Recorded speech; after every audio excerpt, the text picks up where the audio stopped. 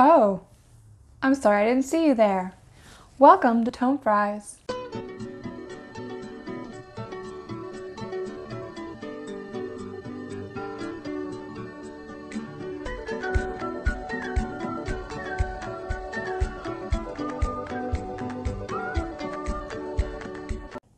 Welcome back to Tomefries. I'm Bee, like the Bumble, and these are my friends Tommy and Paige.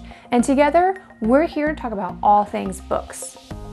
Now today you might be wondering why I'm rocking these sweet shades, and it's because of the book that I chose to review today. So today's book is Where'd You Go Bernadette by Maria Semple. I did get this book from Book of the Month Club, but I didn't get it as one of my normal subscription picks. I actually got this as an add-on after hearing such cool things about it, as well as seeing the trailer for the movie starring Cate Blanchett. So as soon as I saw it, I was like, ooh, I have to check this out. And I was pretty excited to get this book.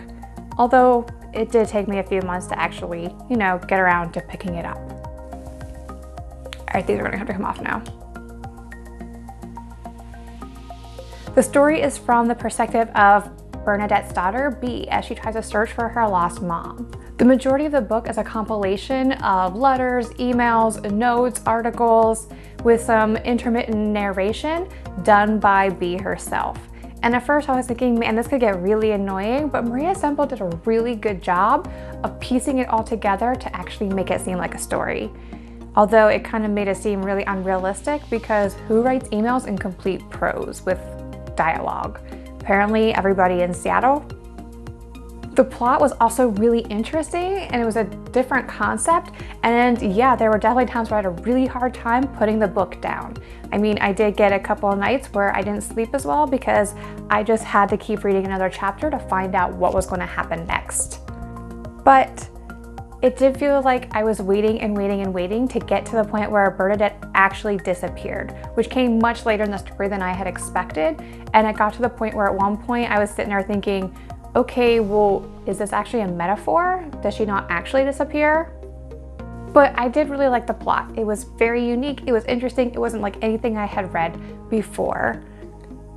I do have to say though, that I hated every single character in this book, which is really weird for me. Usually I like at least one of them. And yeah, at certain points I did find where I was like, okay, I can like this character. And then they would do something and I like, nope, never mind. I really wanted to like Bernadette. I mean, come on, she's played by Cate Blanchett, and she's sassy, she's eccentric, she's antisocial. What's not like to like there, right? But she was actually pretty terrible of a character and a little bit xenophobic. Throughout the story, Bernadette constantly plays a victim. She avoids all responsibility for her actions, and she doesn't seem to be able to feel any kind of empathy. In fact, none of the characters do. They really just go around blaming other people with only brief glimpses of any kind of self-awareness.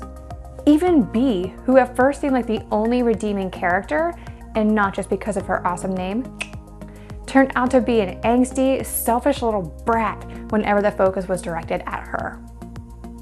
Basically, Where'd You Go Bernadette is about personal growth.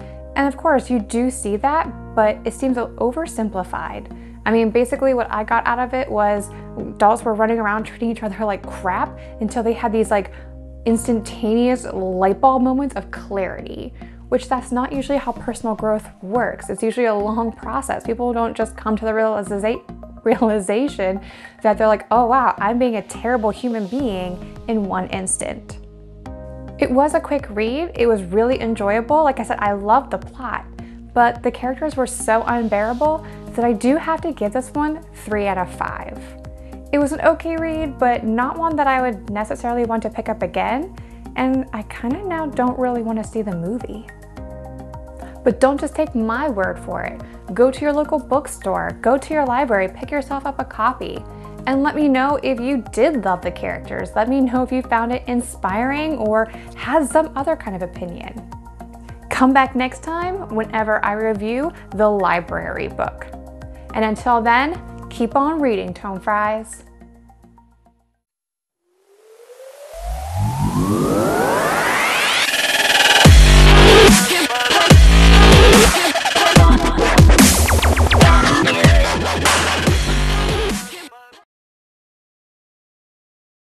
Apparently getting a letter from Antarctica would be faster than getting something from China.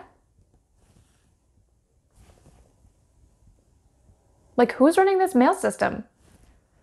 And am I missing something? I mean, they have email, they have fax, they have a band-aid you stick on your head and you can like make robots do your bidding, but nobody could just pick up a phone and call or text somebody? I mean, I feel like a lot of these dilemmas would have been totally avoided and unnecessary if, you know, they just would have picked up the phone and text.